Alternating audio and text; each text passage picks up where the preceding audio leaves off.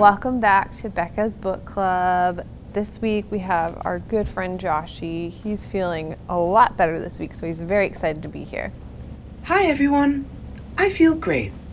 I feel like I could do 500 jumping jacks. 500 jumping jacks? Oh my goodness. Joshy, I can tell that you're feeling better because that is a lot. Well, I'm really excited to have you here this week because there's two really cool things that we're going to do on today's episode. The first is that we're reading a book that's called I Can Follow Jesus, and we're going to learn some really cool things about God. The other thing is that I drew a picture and I'm really excited to show you. Wow, how exciting. Do you want to read the book first or do you want to look at the picture first? Read first. I miss reading with everyone. Sounds great. Let's read. I Can Follow Jesus. God made everything, and He made the oceans and outer space. He made the insects and elephants. He made people. God is creative and powerful. God made people and me in a special way, in His image. That doesn't mean I look like God. It means I have a spirit. I can talk to God and listen to God. God gave people the job of taking care of His creation. That's so cool. Here's Adam and Eve. There's a monkey hanging from a tree. Elephant, just like our friend Beatrice. Looks like Joshy. There's some dolphins jumping, a worm. I love this picture. This is so cool. The Bible tells us how powerful God is. He can make it rain for 40 days and 40 nights, and He can close the mouth of lions. He can make a path through the sea to save His people. God Almighty is in charge. God is also eternal. He will always, always be. I would like to live with this powerful, eternal God forever, and I can. Whoa, look at these pictures. That looks like Noah's Ark. That's Daniel in the lion's den. And here's Moses parting the Red Sea with all the Israelites. And this looks like heaven. Beautiful. God is perfect and holy, and He always does what is right. I am not perfect. Sometimes I choose to do things my way, not God's way. That's called sin. Even when I want to do right, sometimes I don't. Sometimes I sin when I do what I know is wrong, like argue, complain, lie, steal. Sometimes I sin when I do not do what I know is right. Help my neighbor, give food to someone who is hungry. Looks like these guys are fighting, playing basketball. And this person needs help with the groceries. God is like a caring father. He loves me like His child, and He wants me to love Him. God wants me to love Him more than anything else. He wants me to love people too, as much as I love myself. God is also a wise judge. He knows what's good for me and wants me to follow His rules. If I disobey God's rules, I deserve to be punished. But God is a good judge too. He planned a special way to forgive me for the wrong things I do. I wonder what that is. God sent Jesus, His only Son, on earth to live. He was perfect too, just like God. He taught people how to love and follow God. He did amazing things. He healed people who were blind. He walked on water. He brought people back to life. Jesus' miracles help people to know that He is God's Son. I can get to know Jesus by reading God's Word. I can talk to Jesus when I pray. So here's Jesus walking on water. This looks like Lazarus. He's a man that Jesus raised from the dead. And here's a man, it looks like God gave him sight.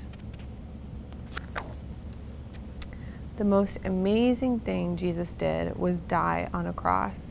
He died on a cross to take the punishment for my sin. This was God's plan for punishing sin and forgiving me. I didn't deserve God's forgiveness. He gives it to me as a gift. This is called grace. When I depend on the death of God's Son, Jesus, to save me, it is called faith. God wants me to repent and be forgiven. Repent means to be sorry for my sins and turn to God. I can turn to Jesus and trust Him to help me to think and act right. God also wants me to name Jesus as my Lord. That means I ask Jesus to be in charge of my life. When I believe in Jesus, my life will show it. Jesus will live in me. I can follow Jesus forever. Here's our verse at the bottom. It says, "For God loved the world so much that He gave His only Son." God gave His Son so that whoever believes in Him may not be lost but have eternal life. John 3:16. The end. Wow! What a cool book about Jesus! I like learning about Him and who He is and what He does. Me too. What is one thing that you learned today about God, Joshy?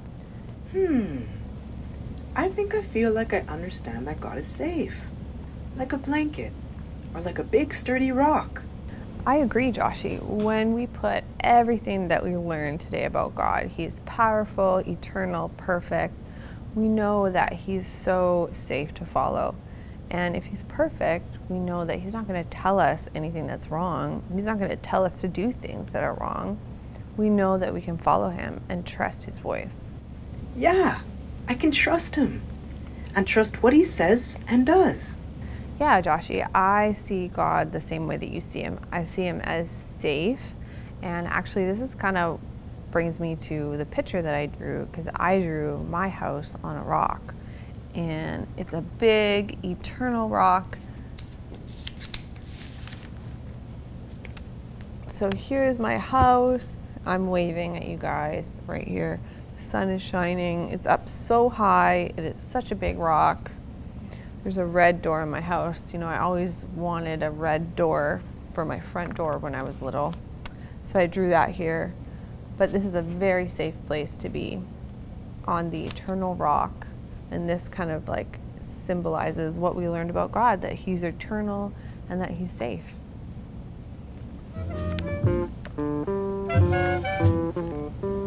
Hey, that's kind of like the Bible verse about building your house on a rock. Yeah, totally. We're going to look at that verse, but that's kind of where I got the idea that I built my house on a place that is super solid. Nothing can ever move the rock, so my house is pretty secure. Matthew 7:24-25. It says, "Everyone who hears these things that I say and obeys them is like a wise man. The wise man built his house on a rock. It rained hard and the water rose, but the house did not fall because the house was built on the rock." I have a question. Yeah, Joshy, what's your question? Is following Him like listening to Him? Exactly, Joshy. Following is listening and obeying. And when you do those two things, your house is built on the firmest foundation that you can find in all of the universe. Cool. I'm going to draw a picture of my house in the universe with all the stars and planets. I have a really great idea, Joshy. Why don't you guys draw a picture about something that you learned this week from the book, and then ask your parents for help and send it in, and we would love to show it on here next week so we can all see how we see each other in our very different ways. I can't wait to see what you guys draw. Me too. Well, guys, we gotta go. Me and Joshy have swimming lessons again this week. Bye, guys. Bye, guys. Thanks for tuning in. We'll see you next week.